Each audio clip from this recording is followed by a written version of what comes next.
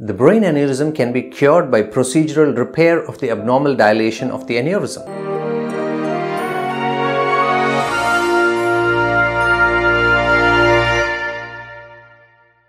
The treatment of the brain aneurysm is by two means. One is an open surgical repair, other is an endovascular repair.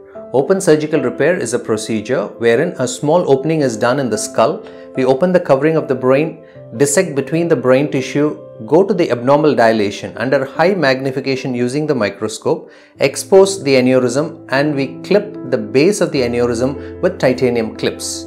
This allows the blood flow to be blocked from going into the aneurysm while allowing the normal flow of blood to the brain. The other type of treatment is called endovascular repair. As you can see in this video, we place a catheter called a guiding catheter from the groin or from the wrist all the way up to the neck. And through this guiding catheter, we place what is called a microcatheter. We take the microcatheter all the way up into the aneurysm and we treat it by endovascular coiling.